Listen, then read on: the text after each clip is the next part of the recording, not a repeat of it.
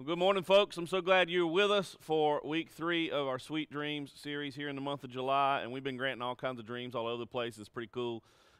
Folks have wished for gumballs and trees out of their yard and power wash and lunch at work, Gatorades for their gym, all kinds of stuff that we've been glad to grant at both of our campuses. And so whether you're with us in Caswell or you're watching online, we're just so glad that you're here with us for this week. And I'm really excited about this message. We're going to be in Matthew chapter 6, if you want to go ahead and turn there. And then I'll just tease you at the end. I'm also going to give you a verse from 1 Thessalonians chapter 5. But we're going to be in Matthew 6 if you want to go there. And I'm really excited about the message because I think we can really create some freedom for you today. I really do think if we'll heed what God is saying and we don't try to overcomplicate it today, I think that you can really get some freedom. What we've been talking about in this series, just to kind of recap, and we don't have to recap week by week, it kind of builds on itself, but what we are talking about in the series is the things that keep us up at night, which are our fears. But the things that keep us up at night aren't really about fear. They're about faith. They're not really about fear. It's not about, or the goal is not to fear less, but rather how can I trust God more? And so what we're trying to do in the series is to understand that the fear is not what we focus on, and it's not like we're going to eliminate it, so we're not using God to eliminate that fear. What we're trying to do is build faith and build trust. And so it's not how do I fear less, but how do I trust God more? And that's what we're shooting for. And I really think today we can create some more trust and some more faith in God and less focus on the fears that we have. Like last week we talked about the fear of the unknown. This week I think we can kind of put to rest some of the fears of the future that tend to keep you up at night. Most Christians believe this. Most Christians believe that God has a will for our life or a plan for our life, and we want to follow that will or that plan. I mean, don't you agree? I think most Christians would agree that that's the case, that God has a plan for us. We use the term God's will for our life, and we want to follow that plan or that will. I think everybody would agree with it. And we often say, I want to be the center. I want to be at the center of God's will, or I want to live in the center of God's will, which sounds awesome coming out of our faces, but really nobody knows what the heck that means. And so we say that a whole lot, and yet nobody really knows what that means to live in the center of God's will. And I think it's probably because we've confused it quite a bit. A lot of believers are paralyzed. A lot of believers are losing sleep because they are afraid they're going to make a wrong decision and then be out of God's will. And so there's these decisions that are keeping you up at night that you have to make. And you're scared that you're going to take the wrong turn, you're going to take the wrong job, you're going to do the wrong thing, and then you're going to be out of God's will. In our current culture, there's more decisions to make now than there ever have been before. I mean, do you remember when I was a kid, you did not choose what type of television you had at your home or how you saw your media. You had some bunny ears on the back of the TV, and the most choices you did was between Channel 2 and Channel 4. I mean, that was about it. And so if you were the dad in the house, you might have a few more choices because then you could make your kids, which is what happened to me, stand over there and hold the bunny ears while you got to watch whatever's on the television. I mean, but you're not choosing very much. The culture that we live in today, there's so many more choices that we have. I mean, just think about the choices at the grocery store alone. It is crazy the amount of choices that you have at the grocery store. I remember when I was a kid, when you went to get milk, there was like one choice. You might have had 2, but you didn't have very many more than that. Now there's all kinds of milk. I think about when I was a newly married guy, new husband, and Valerie sent me to the store. We've been married 19 years ago this month. And so she sent me to the store to get shampoo as a brand new husband. And I walk into the store and I am shocked at the amount of shampoos. Now, this was 19 years ago. Shocked. And I have no idea what to get in terms of shampoo. No clue what to buy. Because, one, I got married at 19 years old, and so I was maybe 20 when this happened, and my mama had always bought shampoo, or we had just used soap, right? If you've seen my head, you know that I use 1 bar of soap for all parts of my body. It's always been that way. And I remember looking at it, and I didn't have a cell phone or anything back then. We didn't have that, so I couldn't call her to ask her. And so I'm just staring at the shampoos until this lady comes over, and I pick someone who's about the age of my wife, and I'm saying, I'm supposed to buy shampoo. What do I get? And then she gives it to me, and I go home. And, of course, as you know, I was wrong, right? Now, when she sends me to get stuff from the grocery store, we've got a system. She gives me a list. She gives me specifics. It even says how much the ounces are on it. And it includes a picture that I can look at on my phone to make sure I get it right.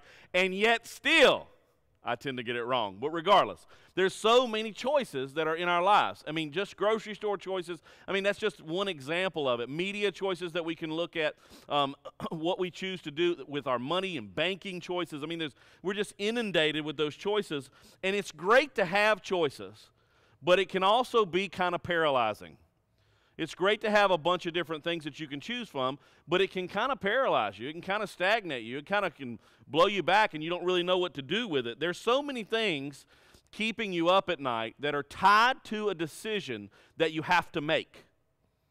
I think that there's a lot of restless nights that are tied to decisions that you have to make, and you're not sure whether it's in God's will or not as a Christ follower.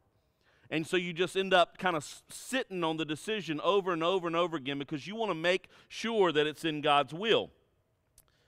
Nobody escapes this decision-making process. I mean, everybody's going to have to deal with it at some point. Is this decision that I have to make, is it where I'm supposed to go if you're not a Christ follower? If you are a Christ follower, is it in God's will? Is it in His plan for me? Am I going to mess His plan up? If we go back to that phrase, God's will, for just a little bit today. That's what I want to talk to you about. I want us to clarify some understanding about God's will. This is one of the most confusing thoughts in all of Christianity. When you hear the term God's will, it is one of the most confusing thoughts in all of Christianity because you ask one group of Christians what it means and they got one answer. You ask another group of Christians what it means, you got another answer. And everybody likes to reference what I said in the beginning, living in the center of God's will, but nobody really knows what the heck that means. And so it's a really confusing phrase that we use quite frequently. The conventional approach to God's will, I want to lay out for you. You tell me if I'm right or wrong, but I think I'm right. The conventional approach to God's will looks like this. Most Christians believe that God has a secret plan and direction for your life, and then it's your job to figure out the secret plan so you can live the life that God wants you to live. And so most Christians either believe this assumption about God's will or they're just living under this assumption. It's just something that we walk under, that God has this secret plan and will for our life, and it's there, but it's secret. And then it's our job to kind of figure that plan out so we can live in God's will or not live in God's will. And I think that's the conventional approach. And I think it creates a whole lot of stress that you don't need. And I think it can create a whole lot of restless, sleepless nights that you don't need. And I think for me, it has caused this a lot in my life. A lot of restless, sleepless, flipping over into bed nights where I'm trying to figure out if this decision that I'm going to make is in God's will or not. I remember doing this so much with this church, specifically us moving into the old YMCA, whether it was the right decision, whether it wasn't, whether we could do it, whether we couldn't. And it wasn't about whether it was the right decision. It was more so about whether it was in God's will for us as a church or not to do that. And I think it creates a lot of stress when we understand God's will as some secret plan that we've got to figure out. You know, it creates stress because if I figure out the plan, then I'm in God's will. So if I figure out the secret, then I'm in God's will. But if I don't figure it out, then I've missed it. And now I'm out of God's will. So if I'm in God's will and I figure it out, then He blesses me. But if I miss it and I don't figure it out, or I take the wrong step, or He says, take this job, and I didn't figure out the secret plan, then I'm out of God's blessing and I'm out of God's will, and I think it gives you a whole lot of stress. So the question is does God have a secret will and direction for your life? And there's a lot of people that are a lot smarter than me that are going to disagree with what I'm about to say to you. Does God have this secret will and direction for your life? And so I would say to you, I do not believe that God has some secret path or direction that He expects you to find out and then follow. I do not believe He is sitting back with popcorn, waiting and watching to see if you find His mysterious will in this world. I don't think that He puts in front of us paths to take, or there's decisions in front of us to either take this job or take this job, move to this city, move to that city, do this particular thing, do this particular thing, and then He's sitting back with a big bowl of God-sized popcorn, which would be huge, right? Sitting back with some huge popcorn, and it'd be cheddar popcorn because that's the best. Going, let me just see if he figures this out. Let me just see if she figures this out. I don't believe it. That understanding of God's will is unbiblical, and it's a recipe for paralysis. It is a recipe for you to sit around paralyzed and not knowing what to do and fear to set in. And I don't think any part of God's recipe includes us to be paralyzed with any sort of fear. And so I think when we believe God's will in that way, it's completely unbiblical, first off, but then it leads us to being paralyzed with fear. What we need to realize is that while we are free to ask God for wisdom, there's never a moment that God burdens us with trying to figure out the direction for our life ahead of time. He's not burdening you with that. While we can ask Him for wisdom, there's not this time where He's expecting you to figure out the direction of your life ahead of time. I'm not saying that God doesn't have a plan. Don't say that I said that. I'm not saying that He isn't going to help you make decisions. I'm not saying that at all. What I'm saying is stop thinking about God's will as some magic 8-ball or a crossword puzzle or a corn maze that you've got to get through. By the way, you can say what you want to about magic 8-balls and crossword puzzles and corn mazes, but corn mazes ain't fun. And so you probably had a friend that has taken you to a corn maze and said how much fun it is. It ain't no fun at all. You walk around in corn, and it's made and set up specifically to trick you. And so you end up kind of trying to figure your way out, and you're in there with a crowd of people, and then kids are just zigzagging through the corn all the time, breaking it up, and then you'll get to a spot, I don't know if you've noticed, you get to a spot in the corn maze where you think it's a direction, and really it's just some kids fell down, right? And so it's just tricky. I don't think corn mazes are fun at all, and so what I think we need to do when it comes to God's will is stop thinking about it as something we've got to magically figure out. I don't think that that's the case at all.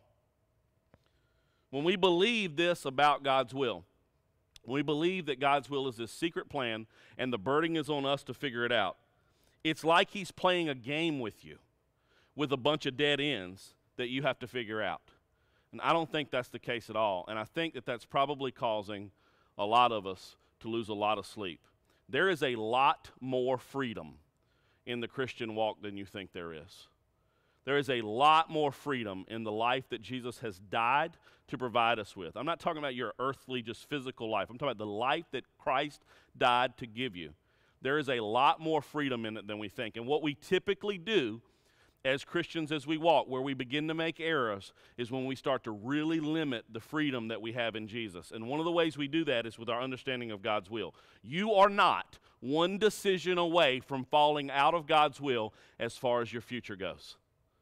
You're not one step away. You know, if you take this wrong job in this wrong town for this time period, you have not just fallen out of God's will as far as your future is concerned.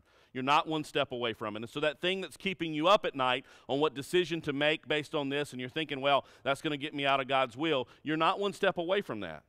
The teachings in the Word are unbelievably simple about God's will. I mean, unbelievably simple. So what I would say to you is what I was warning to you about at the beginning of the message. Don't complicate this.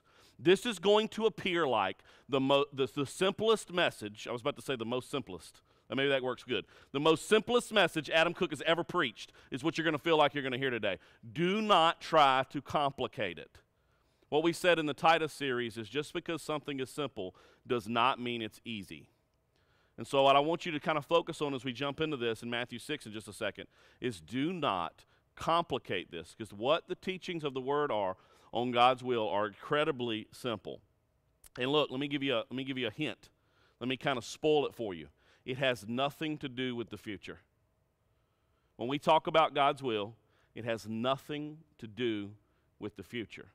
It has everything to do with today. It does not have to do with the future. That right there, before we even get to preaching on it, is to free you a little bit.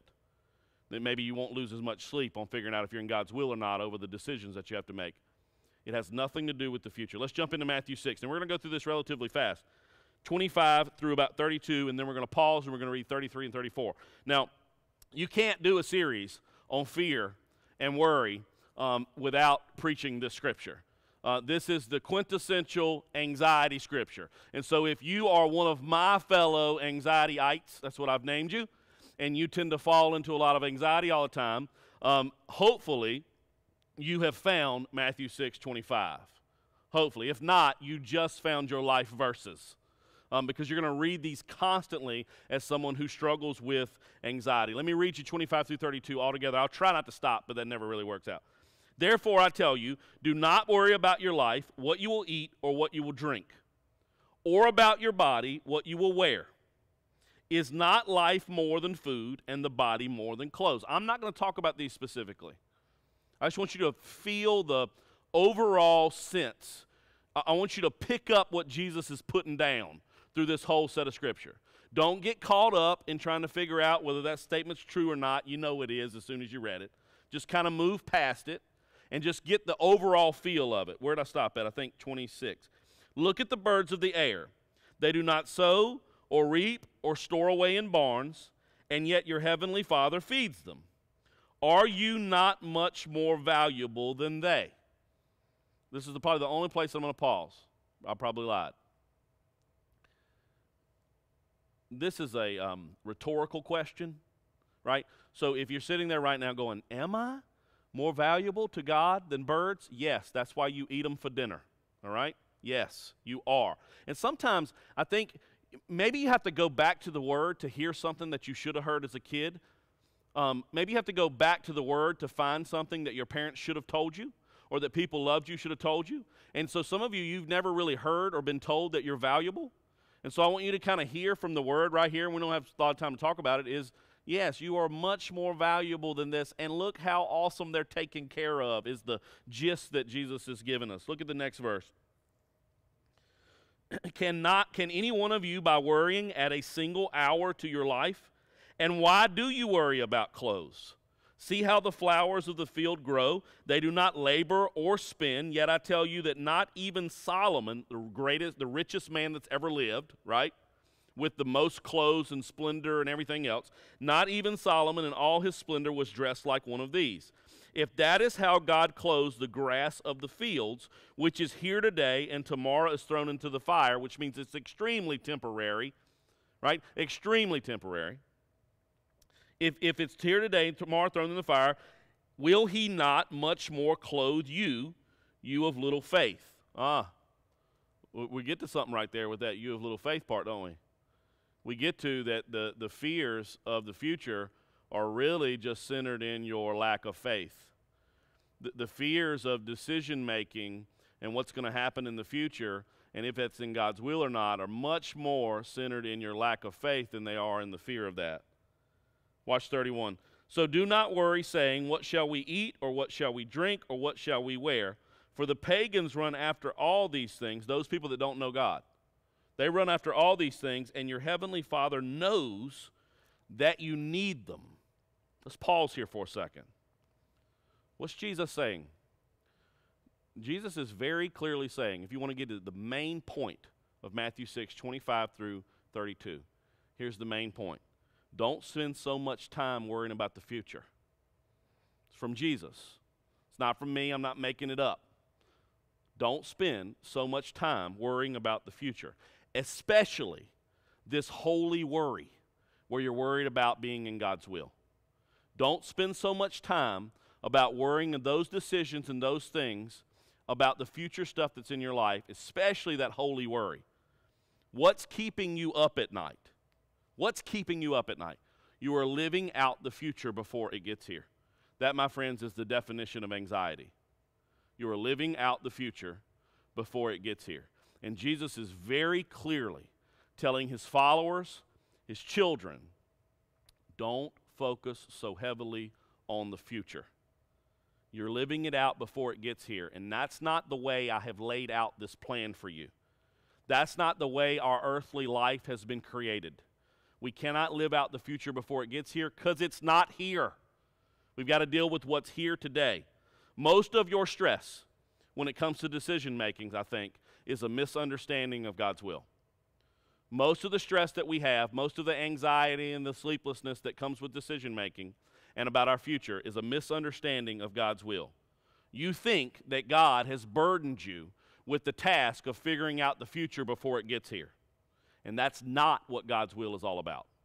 I want you to notice in the scripture that Jesus is talking, and I'll give you some more in just a minute, especially from 1 Thessalonians 5, that that's not what God's will is all about. It's not about you figuring out the future before it gets here, or figuring out this secret plan or will that God has for you. So what's God's will all about? Well, of course, Jesus is going to tell you. Look at the next two verses. But seek first his kingdom and his righteousness, and all these things will be given to you as well. Verse 34, therefore do not worry about tomorrow, for tomorrow will worry about itself. Each day has enough trouble of its own. And as Jesus said, each day has enough trouble of its own. Everybody listening to him said, amen, right? Preach, Jesus. That's what they said, because you know that's true. Every single day has enough trouble of its own. But you notice in 33 and 34, you get a synopsis of what God's will is about. Today has enough trouble for today. Don't spend so much time trying to unlock this future thing. Don't waste your time, waste your energy, waste your efforts, and especially don't waste your allegiance in trying to unlock this future stuff. The question, am I doing God's will, has nothing to do with big thoughts of your future. And that's different than you probably have heard. And maybe it's not different than you've heard, but it's different than the assumption that we live in. Because I think this is a trick of the devil to get us to kind of think that God's will is this paralyzing, huge plan thing that's too big for us to get, and we should be fearful of God's will, and we should be scared that we're going to make the wrong decisions, because guess what he can do? He can just get you to be scared and not move. He can get you to be, what's the old adage is if he can't get you to be bad, he'll get you to be busy. Why? Because busy people are distracted. Busy people end up getting paralyzed when big decisions need to be made because they're so focused on all these other things. Don't spend so much time trying to unlock this. God's will is a daily decision, is what Jesus is saying. Following God's will is a daily decision. Will you seek his kingdom first today or your kingdom first? That's a synopsis of what Jesus is saying is God's will. Will you seek his kingdom first today? Because that's really all you've got. Or will you seek your own kingdom today? You ready for it? Let me give you God's will. It's not some secret master plan you've got to figure out ahead of time. God's will for your life is growth in Christ likeness. That's God's will for your life. In every future decision, in every future thing that's going to come up, long-term, short-term, that's God's will for your life. It is you increasing in, growing in Christ's likeness. Now, some of you may say, well, Adam, I need more than that. You know, like I hear what you're saying, but I need a little more than that. All right, let me give you some specifics. If you turn over to 1 Thessalonians chapter 5, I'm going to give you some specifics. There is no more specific verse in the Bible on God's will than what we're about to read. And it's 3 verses, all in one. And I never get to put 3 verses in one slide on the screens. So this is very exciting. Let me show you.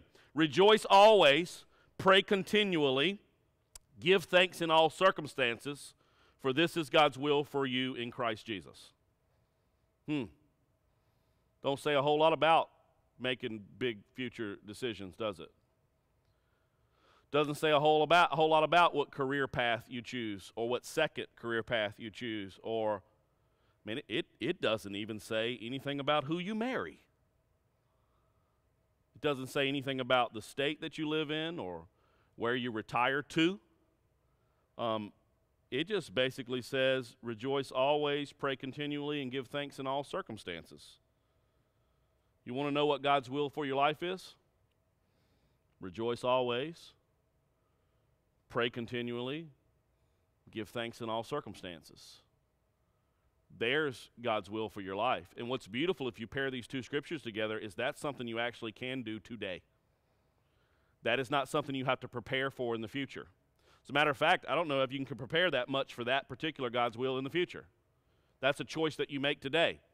Today I'm going to choose to rejoice. I'm going to choose to pray. I'm going to choose to be joyful. I'm going to choose to talk to God. And then I'm going to choose to give him thanks for everything that happens today. That's God's will for your life. Growth in Christ's likeness. You know, that can be kind of confusing for us, can't it?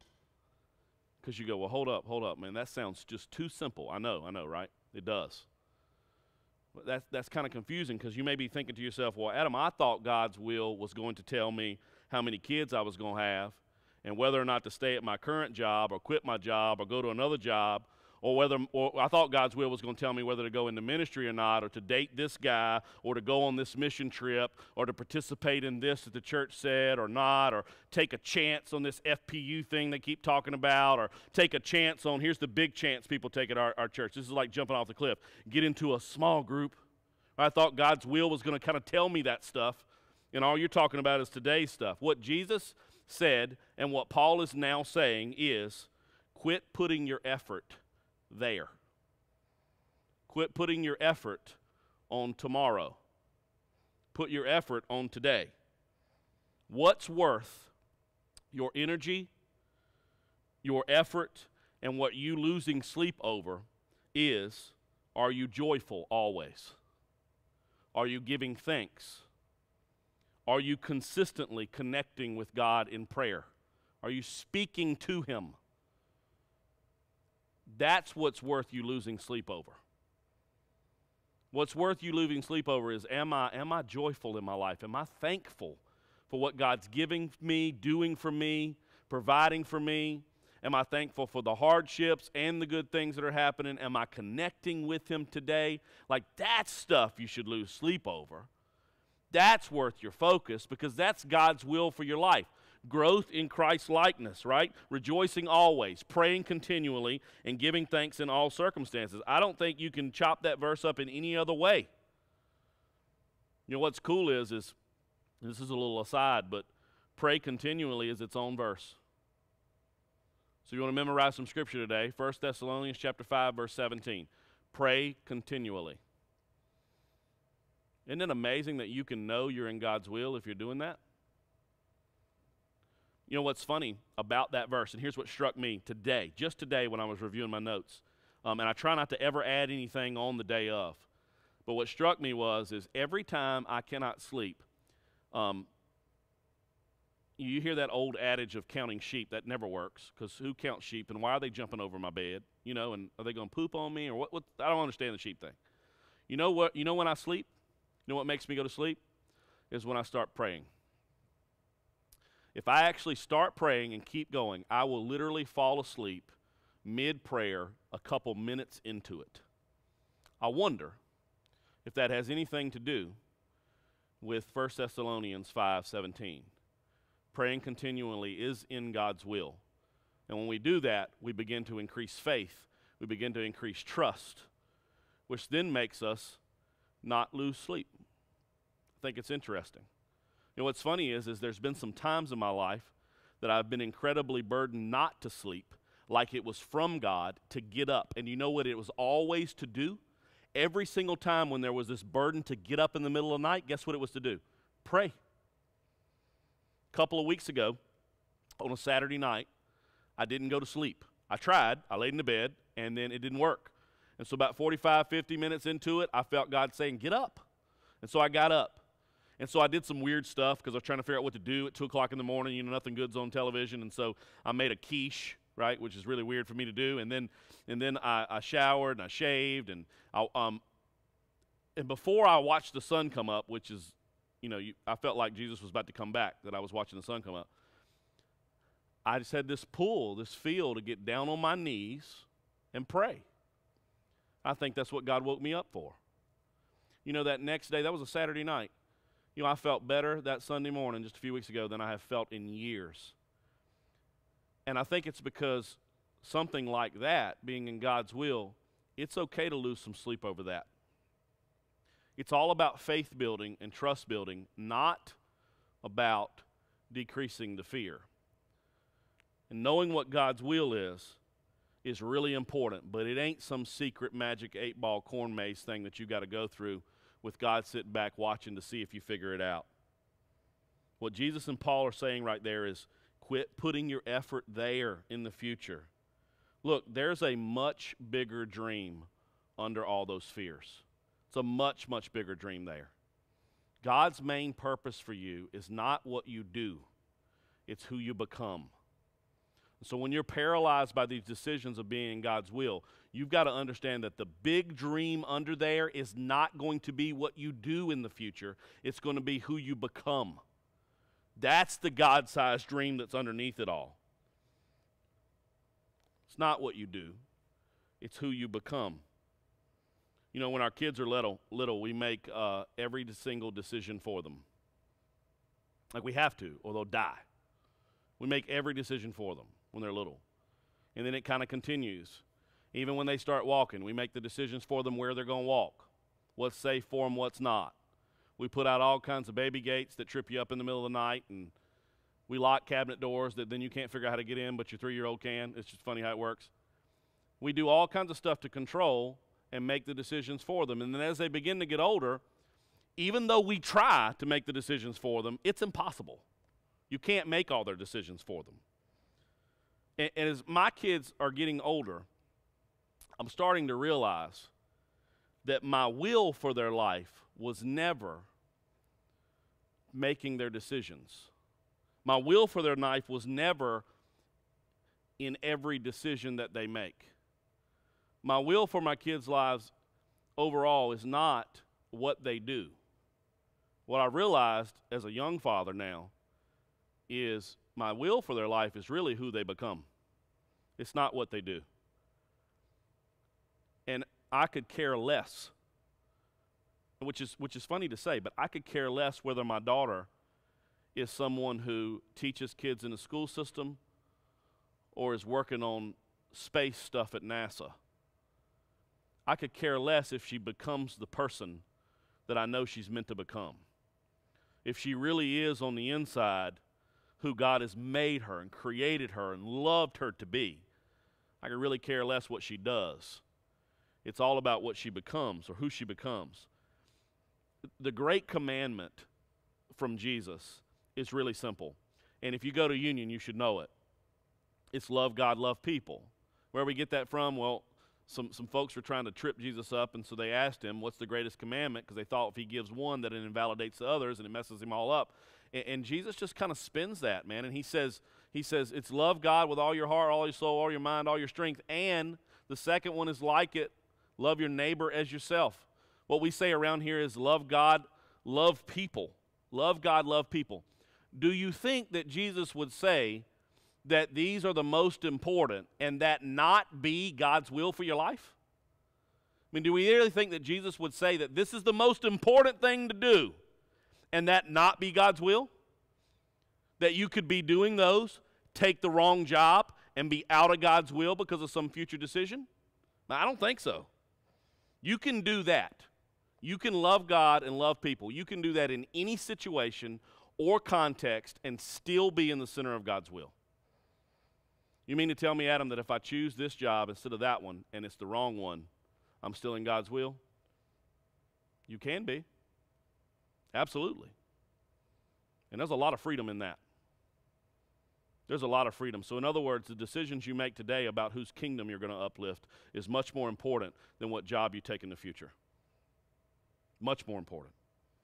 Because you can love God, love people in any situation, in any context, and you can still be in God's will. Why? Because his will is about who you become, not what you do. The sooner you get this, the sooner you'll grasp this, the more freedom you'll experience as a Christ follower. The sooner you get this, then the focus is today being as like to Christ as I can be. Growing in him in every aspect that I can make happen. Learning to love like him, learning to be like him, learning to lead like him, all those pieces. And I'm going to focus on that today. And don't you think, because I'm asking myself this question too, don't you think that if you focused on that day, that you're in God's will that day and he will help guide the decision making and the process in the future? Don't you think that if you make the wrong decision about some job or some relocation or anything, that in that moment when you get to that decision, don't you think that you can do this and still be in God's will? I do. I really do. And as someone who struggles deeply with anxiety, someone who struggles a lot with the future of the unknown stuff, the future decisions, man, I can tell you there's a lot of freedom in this. There's a lot of freedom to know that just like those birds, just like those lilies, that God is taking care of those needs, that those things are on his shoulders, that the future is his, not ours. And I think it's real important to remember that the future is his. It's not ours. He ain't given it to you yet. It's his. What we have is today. And so my prayer for you as we kind of work through this whole notion of trusting God more, building our faith, is that you would really start to discern and figure out that God's will for you is not some big complex corn maze in the sky. It's much simpler than that. And it's so freeing to know. I mean, think about today. If you were looking for next steps today, here it is. I know I can be in God's will if I rejoice today, if I pray today, and if I give thanks in all circumstances today. I'm in God's will. And I'm telling you, when you're in God's will, when you're sitting in the center of God's will, that's what we always talk about, right? The center of God's will, here it is. When you're sitting in the center of God's will, pretty much anything that comes, even if you have no idea what to do about it, you're in good shape. You're in great shape. Lose sleep over that, not over some random future decision that you have to make. I'm not saying they're not important. I'm not saying not consult God. But you get in His will, those things begin to take care of themselves. And that's exactly what Jesus is saying. You focus on His kingdom first. You focus on Him and your relationship with Him and growing in your likeness with Jesus. And those things, quoting Jesus, will take care of themselves. Let me pray with you real quick. Lord, I love you today, and I praise you for your word, and I thank you for things that you put in the word for people like me. I thank you that you've thought ahead, that you've planned ahead of words that we would need to read and know, that you know where we're going to struggle before we've ever struggled there. You know the human condition, God, and so you prepare ahead of time to be very clear and simplistic about what we need to do to love you and to love people. So God, I pray that you'll just start a movement here today that'll probably happen at night. That as we cling to what your will really looks like, you begin to free us to sleep while you take care of the future. I know, God, without a shadow of a doubt, that if I am in your will like this, that I will make the right decisions in the future with you. I know it. It may not feel like it in the moment, and it may look all out of sorts at certain times, but if I'm in your will like this, if I'm seeking your kingdom first, if I am growing in my Christ likeness, I'm all right. I'm better than all right. I'm good. Really what I am is free. And so, Lord, I pray that you will create some freedom here today, that you'll set some hearts at ease, knowing what your will truly is. Create in us, Lord, a pure heart. Create in us, God, people, a group, families, and as a church that are really sitting in the center of your will today, right now. We trust you with all the future stuff. We are much more valuable than the lilies of the field or the birds of the air. I love you. In Jesus' name, amen.